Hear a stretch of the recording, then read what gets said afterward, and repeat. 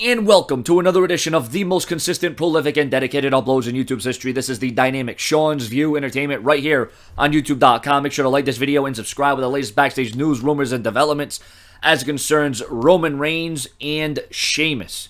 Now, going back a few weeks ago, Roman Reigns was believed to win the title, and then Sheamus was going to be brought back and thus hot-shotted to a main event push until WWE decided to change plans, yes, because it was supposed to be Roman Reigns, WWE World Champion, versus Sheamus, the challenger, as a heel.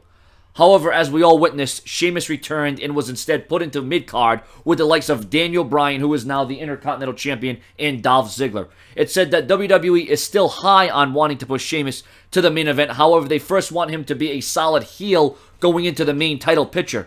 Another problem now is that Seth Rollins is a heel and is the champion. Obviously, WWE will not have Rollins versus Sheamus in a heel versus heel program, as it would not make sense. It is believed that Sheamus will still be put into championship contention, but not just at this point in time. This was just a case of WWE hitting the reset button on certain feuds and angles coming out of WrestleMania 31, which, as we all know, was on the WWE Network, which you can get the WWE Network for free in the month of April for new subscribers. So the feeling on this is I think the WWE is still trying to map out things. I think the WWE is still trying to figure out, where to fit certain pieces and key players into key moments.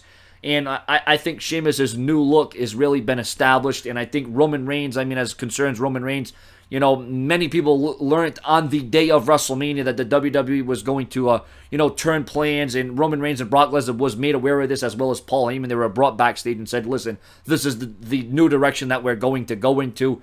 And as far as Sheamus goes, you can see that the WWE, it is the slow build.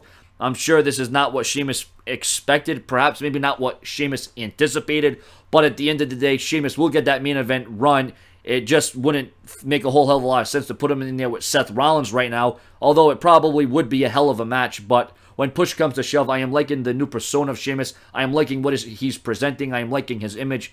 And as it concerns Roman Reigns versus Sheamus, potentially this could be a future main event for the WWE World Championship. It's just not something that's going to occur right now. Your comments, your opinions, these are the latest backstage news, rumors, and lines with my commentaries over this.